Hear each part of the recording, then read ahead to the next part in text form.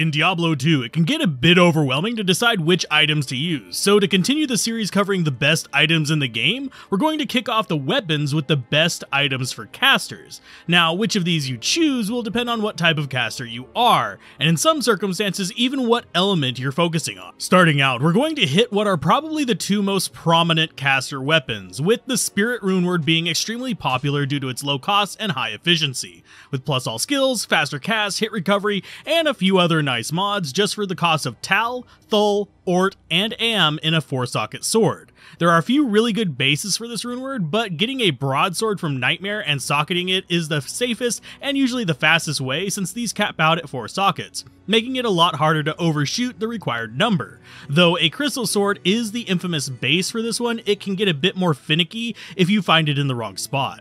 The other big name generic caster weapon is Heart of the Oak. More skill points, more faster cast, and it tacks on resist, replenish life, max mana, and a few other nice mods. Though it comes in at significantly more expensive with Ko, Vex, Pull, and Thul. And as far as the base, pretty much the only one worthwhile to make it in is a flail, which is farmable from certain locations, but usually I just save any 4-socket flails I find while taking characters through the game, since it's usually several runs in before you'll have the runes anyways. As we move along, we do have some more similarly generic but slightly different use case caster weapons in the form of the first, Wizard Spike, with faster cast, massive resists, not to mention mana perks, and while it lacks plus skills, it is still a great weapon to use for safety's sake and if you need to hit an extremely high casting breakpoint. And second, we have Suicide Branch, which offers a similar massive faster cast boost, but sacrifices a chunk of the other mods for +1 to all skills. It still packs some mana and resist, just nowhere near as much as Wizard Spike. Both of these are super popular for some variants of Cry Barbs or Spammer Sorceresses, so it definitely is worth their mention. Now, before we drop into the two obvious class-specific categories of caster weapons,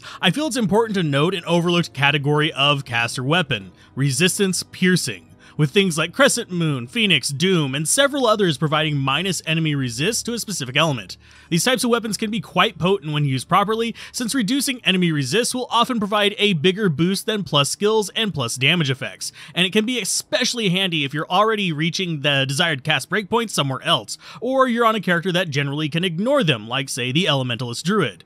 Element piercing weapons are available for lightning, fire, cold, and poison, and should be considered an option for your endgame builds that use any of these 4 elements.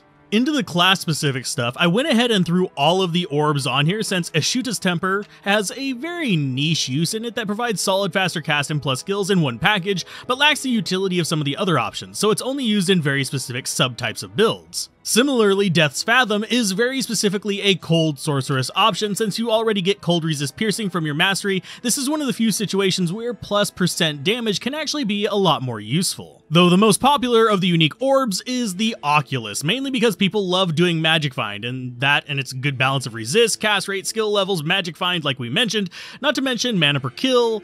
The big drawback of this weapon though is that it has a chance to cast Teleport when struck, which can get annoying or risky, which is one of the reasons I generally don't put it up front in build guides, even if it's worth mentioning, since it can bite a player in the butt, especially if they're new. That said, Tal Rasha's is probably one of my favorite sleeper items on this list, and the only set item here, since even though it looks mediocre at first glance, you start putting on more parts of the set, and it starts providing elemental piercing for fire and lightning, while boosting cold damage, and it even slaps in +1 to all skills, and the partial set bonuses on many of the other parts of the set are pretty good too, making it a reliable choice for general use, even if it's not going to be best in slot outside of a few fire sorceress builds. Now, into the mostly necro end of casters, we'll start with one that has a few other uses as well, and that's Death's Web. It's mostly known for being the go-to poison necro wand and pairs nicely with Trangul's Head for a lot of negative poison resist, but it does also have a generic +2 all skills that works for any character, as well as a mana and life per kill that can be handy,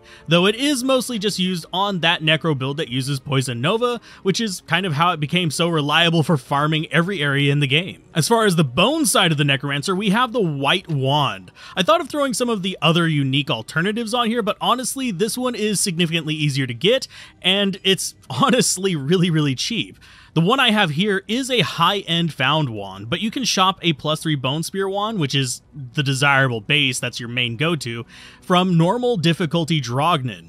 and it's super easy, and it's not super cheap because it is plus skills, but it's nice to get. It does beat out pretty much any unique option for Bone Necros too. On to the summoner end of things for the Necromancer, which I'm including as a pseudo-caster. We have two wands to look at, the most popular being Arm of King Leoric, which falls into a similar category as Oculus in that it has a ton of great mods, unfortunately paired with a drawback. In this case, Bone Prison when struck sometimes, which can get you killed if you're trapped with enemy mobs and you don't have a teleport option. But in this case, I'd say the plus skills are usually going to be worth it over the other alternate. That alternative option being the Karen Shard. A lot less potent, but it lacks the drawback of the Arm of King Leoric. Specifically speaking, both of these are fine and will be common options for mid-game, but as you get into the end game, your equipment choices for a summoner will actually tend towards favoring a look of Commander Necromancer rather than a pure summoner or caster-oriented one, and use more aura-based functions that would be out of place in this list, at least for me. But we have a whole guide for that linked to at the end of this video, which, if you haven't guessed it, we have reached. So did I miss your favorite caster weapon? Should I have included Infinity on here since it's my favorite Nova Sorceress weapon? Or maybe Leaf since it's one of the best starter weapons in the game? Mention it down below, and as always, keep gaming, have fun, and peace out. This has been Alzorath. Bye.